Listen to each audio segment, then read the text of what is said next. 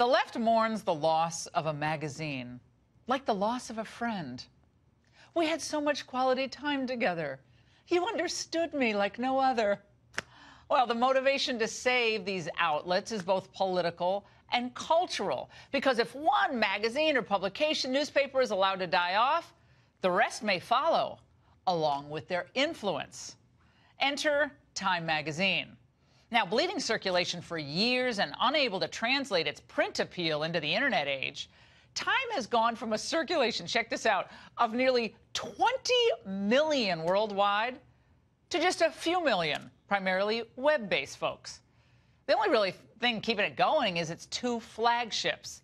The Person of the Year issue comes out in December, and its 100 Most Influential issue.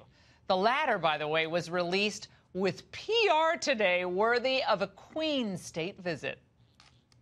The magazine created a special series of covers for the issue. 10-time Grammy winner Taylor Swift, 2-time Golden Globe winner Sandra Oh, and the House Speaker Nancy Pelosi are cover stars. Our very own Gayle King was also chosen to grace a cover. Now, that's one surefire way of getting your magazine featured on CBS Morning News. Pick one of the anchors. We like Gayle.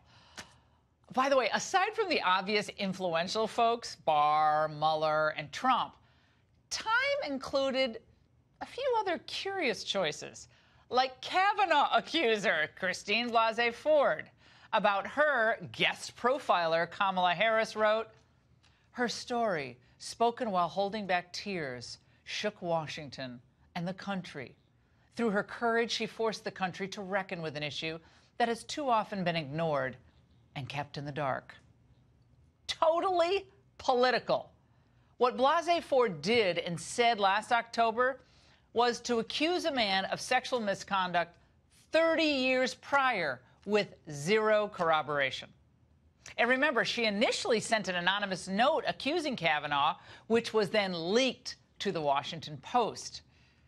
Most importantly, this icon, at least according to Time, failed to derail the nomination. So exactly how is that so influential? Well, as for Taylor Swift, I mean, she continues to be an entertainment juggernaut, incredibly talented. But her big move this past year was to throw in with the Democrats and endorse Marsha Blackburn's Senate opponent in Tennessee. Well, Blackburn decided to shake her off, and she won. Not so swift, perhaps, to think your pop music translates into any great political appeal.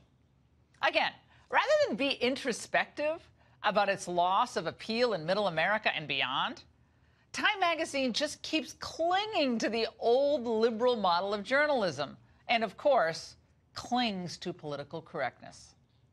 We have 48 women on the list this year, up from 45 last year. When we first started doing this in 2004, I just went back and counted, there were 24. You know, obviously still ways to go in our society. The list is in some ways a reflection of our society. No. The list is not a reflection of our society. The rest of society doesn't throw itself a glamorous party, by the way, like Time does, when it's losing money by the moment. Well, speaking of glamorous, model and wife of John Legend, Chrissy Teigen, was also chosen as one of the 100 most influential.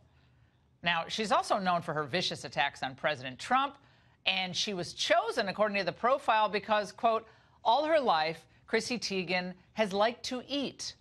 She's not shy about that or anything else, really. Well, that's nice and innovative, I guess, eating. But did most Americans like her take on female empowerment during last week's Democrat retreat? I think it's possible to be really angry all the time. If there was one word you would help particularly women use more frequently, what would that one word be? F you. I'm sorry, speak on the loud. You're very... Oh, okay. The big shock that joining the Trump-hating model on the list is a Trump-hating comedian, Trump-hating filmmaker, and a Trump-hating TV producer. Well, and for good measure, they threw in Michelle Obama. Time magazine is sort of the last gasp almanac of the elite. But at least the elites don't admit defeat easily, do they? You got to hand that to them. There's perhaps no better example than how they've dealt with Mueller's no collusion and no obstruction findings. There's ample evidence of collusion in plain sight. What we're talking about here is the difference between conduct that rises to the level of criminality and conduct that is deeply unethical, unpatriotic, and corrupt that may not be criminal. The Attorney General should recuse himself immediately. He has no business touching any part of this investigation. Okay, well, with tomorrow's release of the Mueller report, minus redactions, we're bound to see more gyrations from the same suspects and from political activists who raised millions off the constant defamation that Trump was some type of sellout to Russia or a traitor. They've moved, by the way, from he conspired with the Russians to Barr is just redacting stuff to, I don't know, help Trump.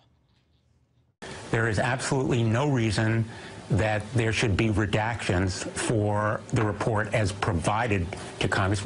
Our first priority is getting the fully unredacted report, because the counterintelligence findings may not even be covered in that report. I think it leaves a very strong impression on the American people that this is a form of political editing that is taking place. Well, and tonight, they're grasping at something new. The timing of Bill Barr's press conference. Is this press conference a way for Barr to get out ahead of any information that we might find in the report and put his spin on it? If we want the public to take this report seriously and to believe that the Justice Department is credible, you would probably think twice about putting the head of the Justice Department out on TV to do spin for you. He becomes the first cabinet secretary to plunge into the deep end of Trump's conspiracy pool. Well, speaking of deep end, we've gone from Trump's guilty of sedition to the AG is guilty of aggressive scheduling. One of it is wait for the report to come out, read it, and then gripe. Okay, decide if you have issues with it at that point. If this is the freakout happening tonight, I shudder to even think about what's going to happen tomorrow. We're going to have a great show on tap. And in the end, the Mueller team, well, they spun their wheels, and in the process, what they ended up doing is throwing a lot of mud at good people. Sure, there were indictments and guilty pleas, but between AG Barr and Inspector General Michael Horowitz, we may just find out that the supposed guilty ones were just deep state pawns. The Mueller probe should have never been started in the first place. We told you that they would find nothing on the president and that its origins were politically tainted. And we were right. And the left was wrong. Even an op-ed in the Washington Post admitting this. Fox News was right and the others were wrong. Even regular viewers of CNN and MSNBC must certainly recognize the straws being grasped to justify sticking with a conspiracy theory that has been largely debunked. Well, of course, the hardcore socialists and their media co-conspirators will cling to the Russian delusion for as long as they can, or simply shift to new targets within Trump world.